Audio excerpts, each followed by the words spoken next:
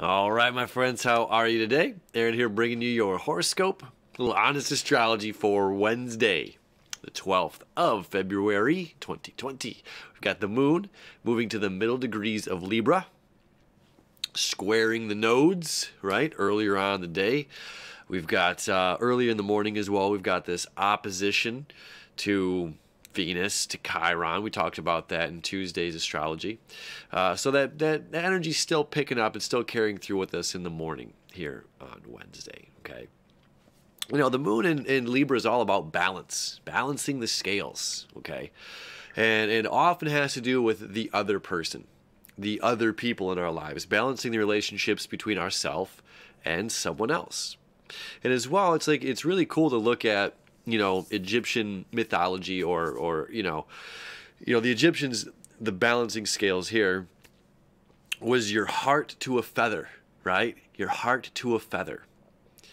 And this is when you die, karmically, what weighs more? Does your heart weigh lighter than the feather? If so, then you transcend and ascend, your spirit ascends to this higher place. If your heart is heavier than the feather, karmically, if we have quantum entanglements, we've done bad deeds, right? Because the moon in Virgo is saying yes or no. Yes to this, no to this. Again, unowned, free to make decisions for oneself. Okay, who is it? It's Persephone. Okay, so Virgo, the Virgin, is Persephone, unowned, and Persephone is holding the balancing scales in Libra. So she's making decisions, saying yes to this, no to this, yes to this, no to this. And this is what weighs out the scales, okay, based on our own actions and our actions with other people.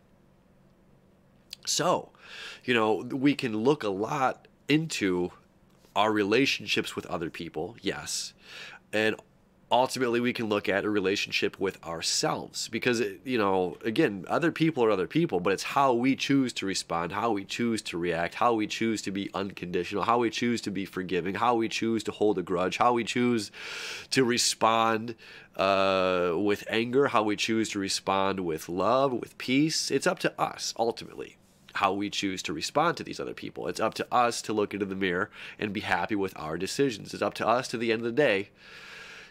Does our heart weigh lighter than a feather? Are we karmically releasing? Are we burning bridges that are unequal? Are we evening the bridges out? So this deals a lot with not only the other person, but of self, as the moon is in Libra. Because it's square the nodes, right? Earlier in the day, it's squaring the nodes. Over here, it's saying, be compassionate, be loving, be caring.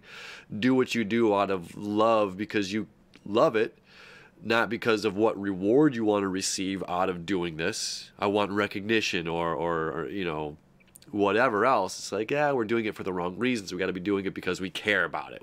Because we love doing it. We love doing it so much that we'll do it time and time again, unconditionally.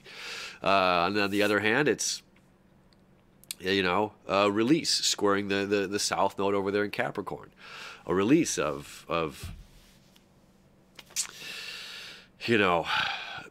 big business concepts, release of being cold, release of stubbornness, release of holding on to something, a release of pressure, right?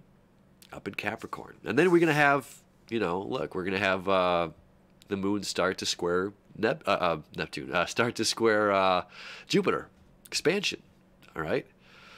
Excuse me, I've got a little bit of a head cold here. Nose is kind of stuffy. Anyway, I'm sure you can hear it. So, here's our moon moving into the middle degrees of Libra.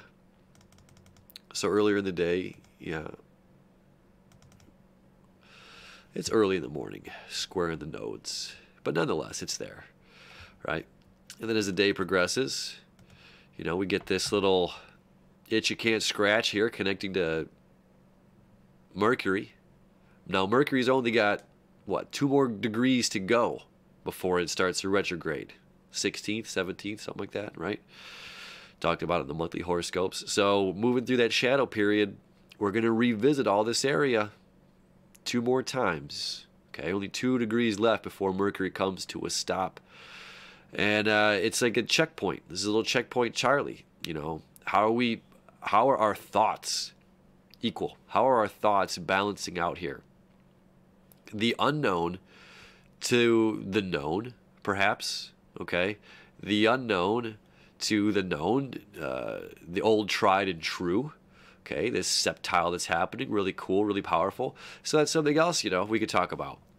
You know, we have ideas that that this is how it's going to work out. We have ideas, well, this happened and this happened.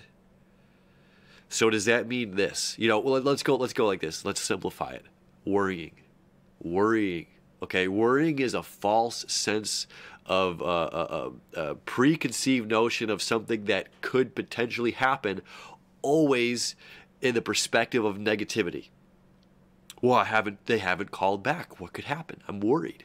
They could have gotten into a car crash. They could have been eaten alive by polar bears. They could have, you know, been abducted by space aliens. Or they went home and went right to bed and didn't bother to text you. You know, or whatever it may be, or I'm worried, you know, this is whatever it is. We understand what worry means. But it's always a preconceived notion of something negative. Are you ever worried about something positive? I'm really worried that I'm going to get that raise. I'm really worried that I'm going to be recognized for the positivity that I put out in the world. Like, no, you're not worried about that. It's always worrying about something negative.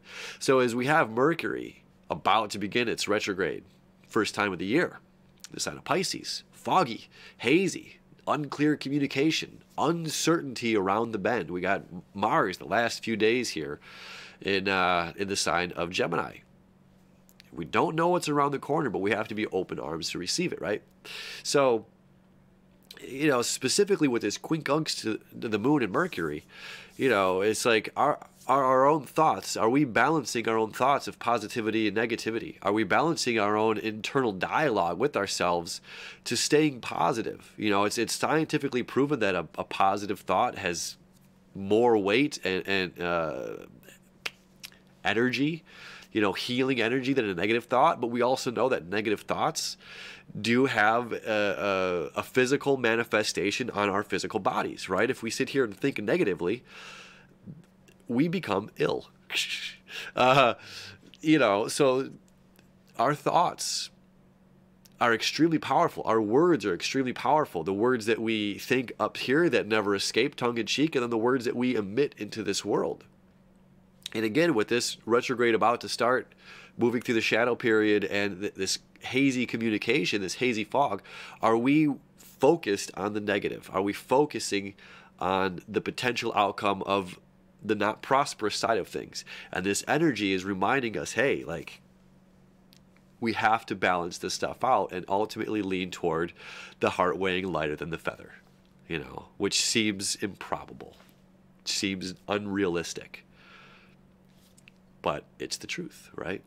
It feels so light, I could fly. All right, what else is going on? I mean, I think that's pretty good. We kind of nailed it, you know? And then, again, moving forward here, we got the moon starting to square Jupiter. You know, am I going to receive this abundance? You know, if I'm always worried about the other person. Again, there comes the word worry again.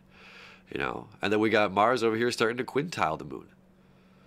You know, positive creativity. So by us taking the chances, by us getting out there and seeking this further knowledge, you know, we can allow, you know, this is just saying, hey, there's tension here. This needs to be recognized. Things must be balanced in our lives, in our minds, in our hearts, in order for us to receive this abundance. Yeah. All right. It's a good day. Every day is a good day in astrology land. Every day there's something to look forward to. So have a great day balancing out those scales. Heart weighs lighter than a feather. Our minds staying positive, free of worry. Stay focused on the good things, my friends, and good things will come to you. We'll see you tomorrow.